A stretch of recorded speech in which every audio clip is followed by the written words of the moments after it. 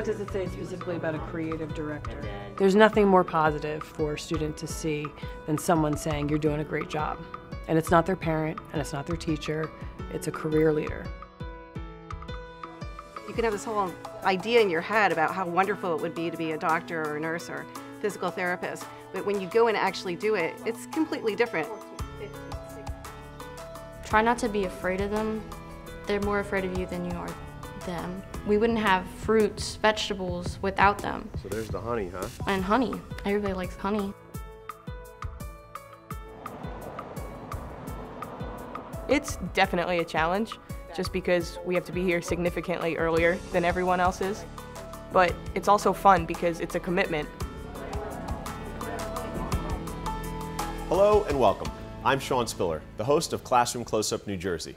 If you're a young person watching this right now, and you're realizing that tomorrow's a school day, I have some good news. No, it might not be a snow day, but there's never been a better time to think about your future. In fact, the earlier, the better.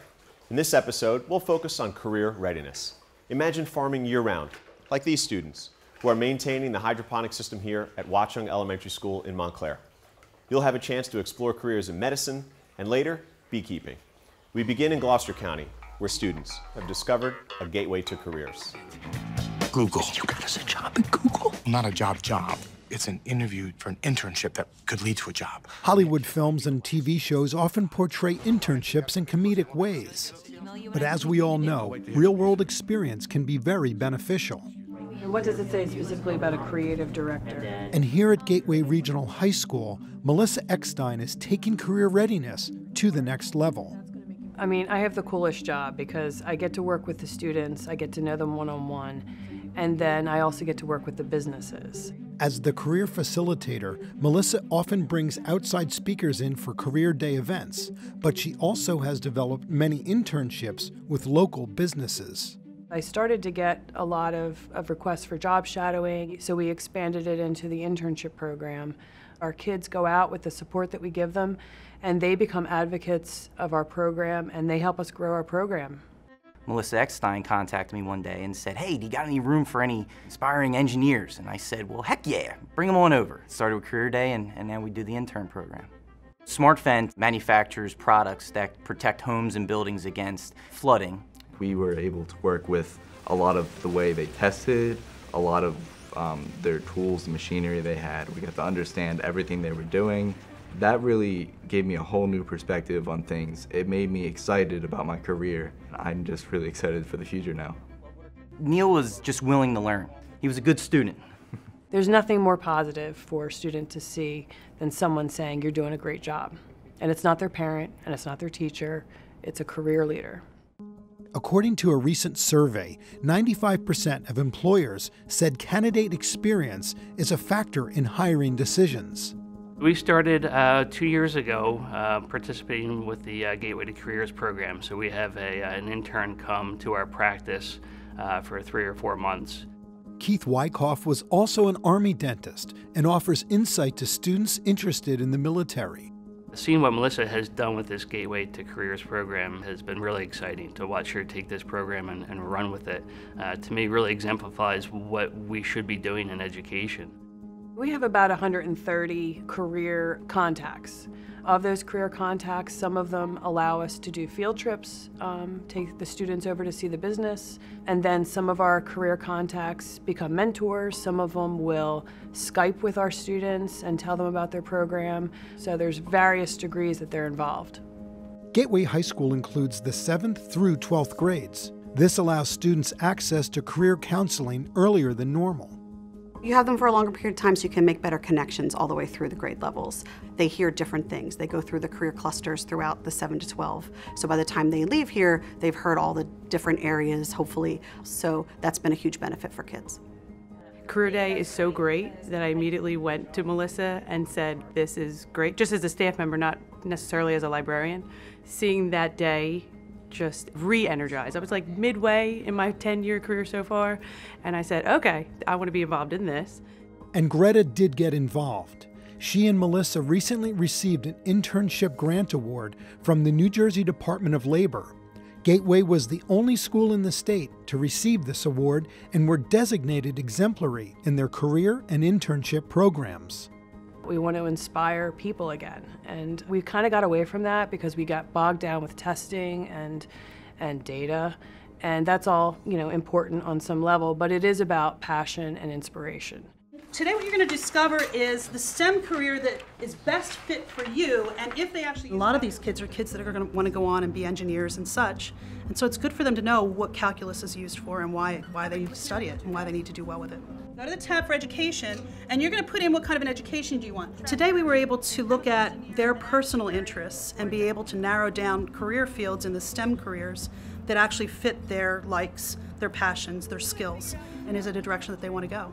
Today you are presenting your elevator speeches to the class, and this is entrepreneurship.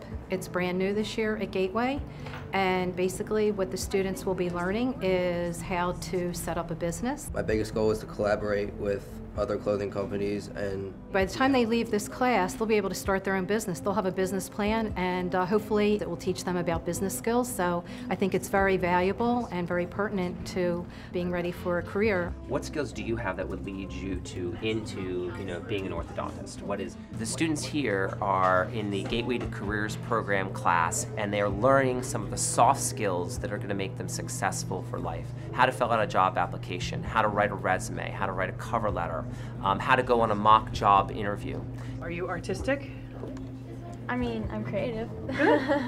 We just like them to make a goal, move towards something, and there's no lost experience. All the experience you pick up along the way, you will utilize in some way or another in any job that you have. Whether it be going to college, whether it be entering the workforce, or a military career, the student has that choice. We want to prepare them for whatever aspect of life they want to pursue.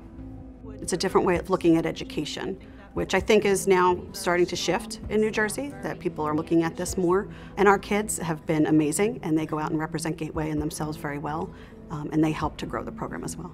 What it gives you is a list then of possible careers that might be matches for you.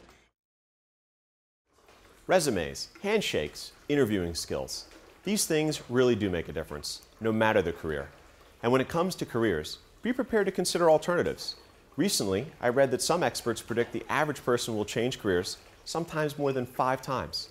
5. There's a lesson for you. And our next lesson, it's in medicine. I don't think he's breathing, Lucas. I'll check for a pulse. Can we get some help in here? Someone call a code. I got your bag.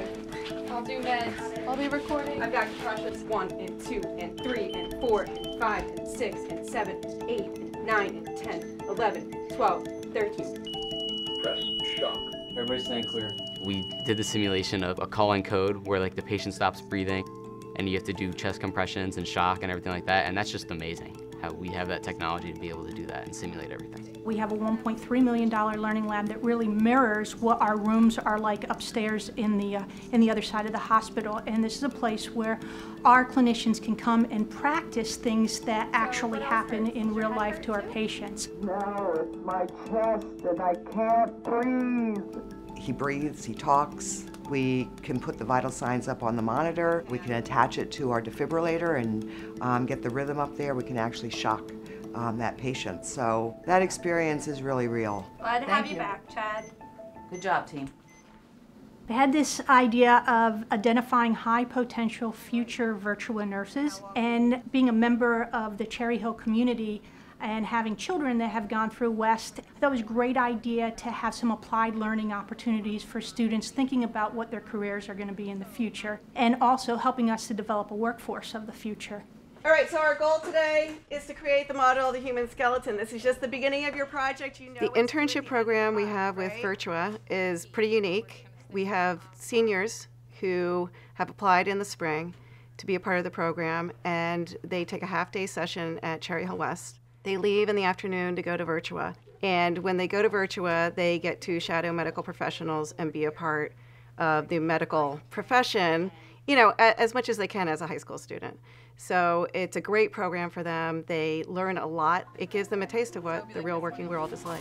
And nice, the Smith-Peterson osteotome. So this is cool because this goes right through the bone, so it's pretty much hit with the mallet, just like it looks, like you're chiseling the statue of David, right? So we want it to be sharp.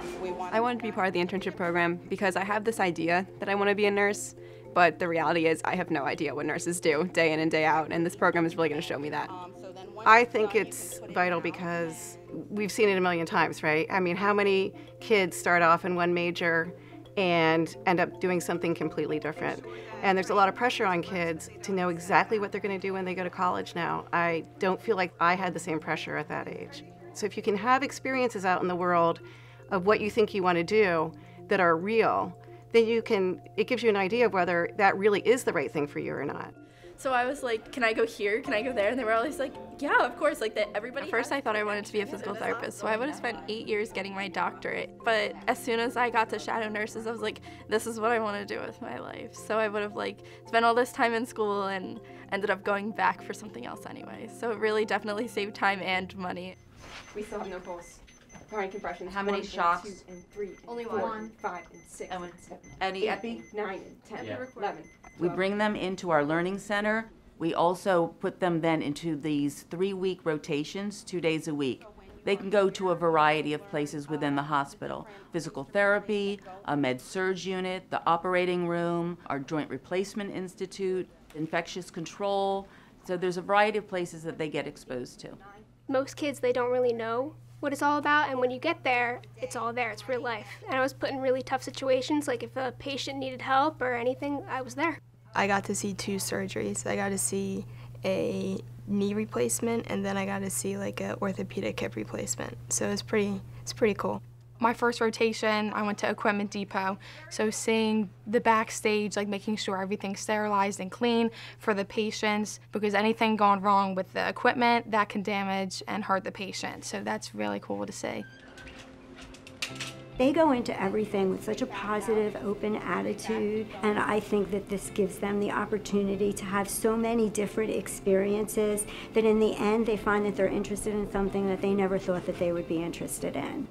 I don't know of any program like this. There are some nurses camps where students can come in for an experience during the day or maybe a week long, but it's nothing like this where they come throughout the whole school year to have these applied learning experiences. And we found from last year's group that it actually really did influence what their college majors were.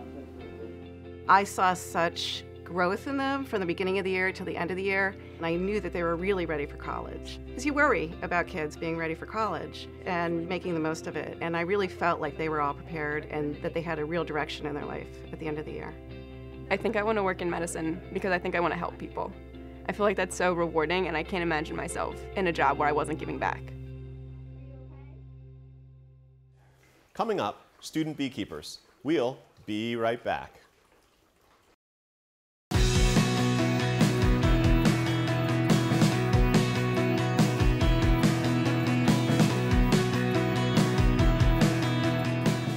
I never stopped trying to grow or change or learn. I'm still as shocked today as I was when I first found out that I was even my school's teacher of the year, and then to be, county teacher of the year. I'm overwhelmed. So I think what makes a great teacher is being reflective and always thinking how you could improve, because again, I can't even imagine I'm not the best. There's so much more I need to do. I just last week I taught this thing and I didn't like it, and I want to change it, and I want to make it different, and I want to make it better.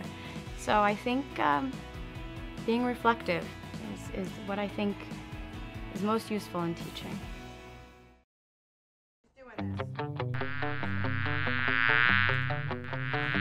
This is called a hive, correct? Open up the top, pretend. Our new bees. Thousands and thousands of little worker bees in there. Pop them in there, pretend. We're popping them in. Pop them all in there. What are they making with the nectar? Honey. Honey, right, they're making honey. I teach experiential science program. I have a flower shop class, and I also teach what we consider to be a science 2, which is biology. Today, our lesson was on beekeeping, going over with the students a little review first of what to look for in the hive. A hive inspection is what we call it. The honeybee is actually, if you didn't know this already, is New Jersey's insect. Now we have to place our little queen in here too. She's in here in this little box. The bees smell her in there. What do we have to do for now? We're going to cover up the hive, correct? How long are we going to wait, everybody, before we open it again to see if the queen's healthy and doing well?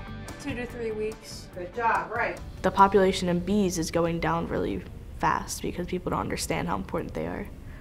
So like all the trees and flowers and all that wouldn't really be growing if the bees weren't here. Everybody needs to know about it because we wouldn't have fruits, vegetables without them.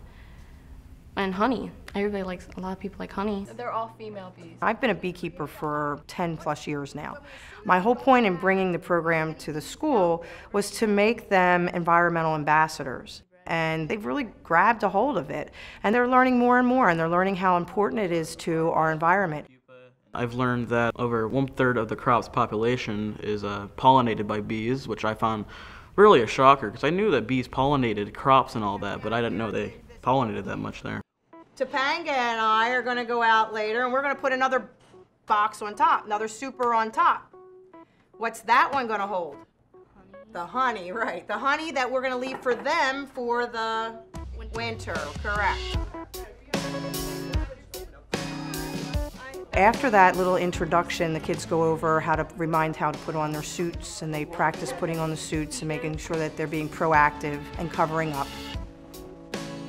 So, are we ready to go out to the hives now and do our inspections?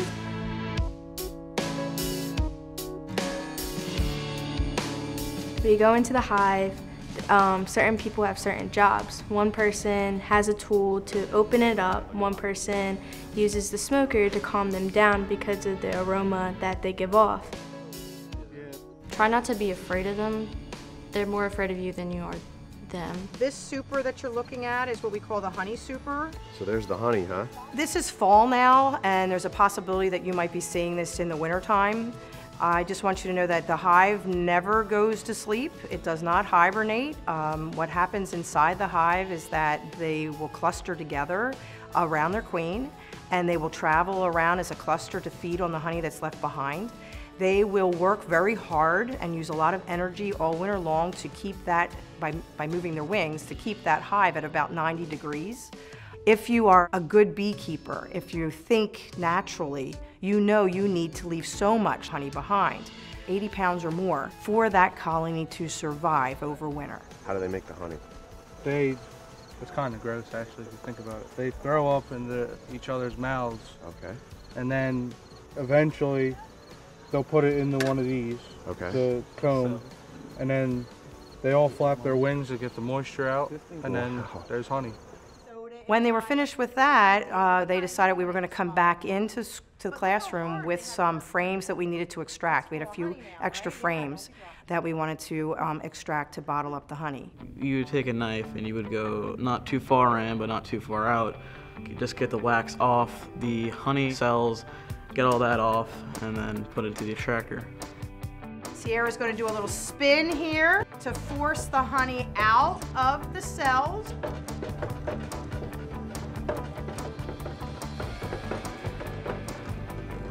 What do you think?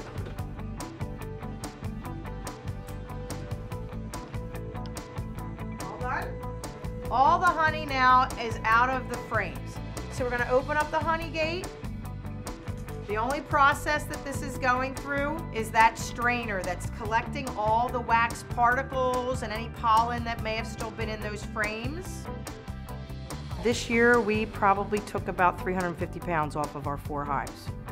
Now, all the money that we make all goes back into the program. That's what keeps our program running.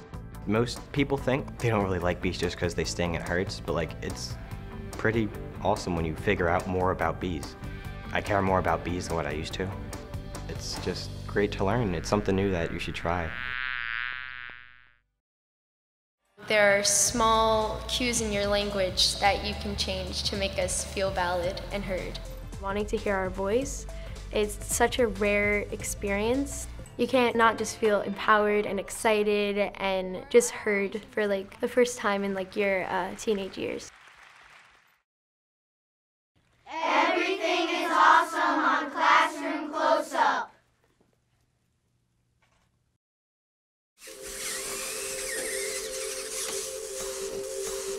Here at Roselle Park High School, students have the opportunity to engage in various STEM and STEAM-based curricula. But what you see these students working on is all taking place before homeroom. They call it 0 period. It's definitely a challenge, just because we have to be here significantly earlier than everyone else is. But it's also fun because it's a commitment. A commitment that the 76 students who participate in 0 period take pretty seriously. 0 period is a wonderful opportunity for students that are intrinsically motivated. These areas are areas that excite them, that they want to pursue after high school. Currently, I synthesized aspirin, and I am testing the melting point against actual aspirin, acetylsalicylate. And I was comparing the melting points between the two, between the 100% purity and the one that I created, to see if mine was pure enough. You could see the actual crystals, and once the crystals start to liquefy, that's the melting point of the aspirin, or that's the melting point of my compound. And we're trying. What really sparked my love for it was sophomore year in Mr. Bang's class. He had honors chemistry, and I excelled in it. So what you see over here, Mr. Bangs is a chemistry teacher and an instructor during 0 period. you begin to see kind of a spark. What interests them? They may not be your best regular student in a class with the structure, and they blossom in these unstructured environments where they're able to explore concepts. This is like a UV sensor. It can detect wavelengths from 720 nanometers, so around 1,000 nanometers, which is like red light. I had to make the chassis out of cardboard and a little electrical tape. I'm trying to push students into an area, open their minds of the futuristic goals, growth experiences for jobs and technology. The red player is being controlled completely by the computer, and the yellow character is being controlled by me, by a human. So I've been programming a video game because you can visually see what you coded. Go for the throw. 30 seconds. During Mr. Chin's 0 period, students can hone their robotic skills and explore other areas that interest them, like designing a shipping container for vaccine delivery to third world countries. So this layer would be filled with ice and ice bags, because in order for a vaccine to be effective, they have to be in a certain temperature range, which I find that our students are looking to break out of just the basic norm of education, and 0 period really gives them that ability to branch out, to find out things that they wouldn't imagine doing in a school. For me, I learn more based on like hands-on projects. 0 period makes it able so that I can do my own work, and I have the freedom and like availability to do my own work and do it my own way. Yeah. 0 period also offers opportunities for students interested in the arts.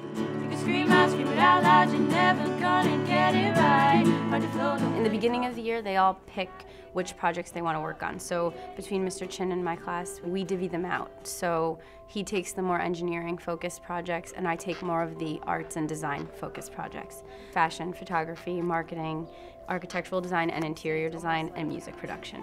And then teams are formed based off of who chose what. We're given a 40 by 8 shipping container, and we basically had to design a home inside of the container. That project is so thorough and so detailed, you have to learn almost everything you need to know about architecture to know it. So right here we have living space, the living area with the couch. And they have to have a full set of working drawings, floor plans, elevations, section details of what's going on inside of the walls. And when you're thinking about a high school student, thinking about insulation in the walls, I think we're at a different type of education at that point. We have to make a total of 3 garments that make a total of 2 outfits. And so we thought 2 things that go together are fashion and film. Part of one of our designs has the VHS tapes on it. So this is our mock-up VHS tape belt that we're going to be sewing on to the garment. You know, they don't have to come in and do this, but they're choosing in. They have that kind of passion inside of them to suck in everything that we're trying to teach them, and that's what makes the creative design environment thrive. In the back of their mind, some of these kids have projects. I would love to try this, but a curriculum does not allow me to explore that. And you pick up on that little bit of hidden talent, so we get supplies that they need and give them that creative aspect at 7 o'clock in the morning. That's dedication, 7 o'clock in the morning. When 1/6 of your student population is involved in project-based learning, it makes them better learners overall because they're in charge, they're responsible, and they understand their responsibility to their own education. And when you walk into a classroom, you hear students speaking and you don't hear the teacher speaking. That's my goal. I want student-directed learning at Roselle Park High School. There's going to be a bed on a platform, like a loft here. In fact, that student-directed learning may just inspire some of these kids to go into teaching, another career I would highly recommend exploring. The more exposure young people have to potential careers, the more options will be open for them. Who knows how many future teachers, surgeons, nurses, and beekeepers we just met in the past half hour. So that's our show this week. If you missed any part of it, or you'd like to search our video library, please go to classroomcloseup.org. And join us next time to see more inspiring stories that happen every day in our great public schools. For Classroom Close-Up New Jersey, I'm Sean Spiller. See you soon. Bye.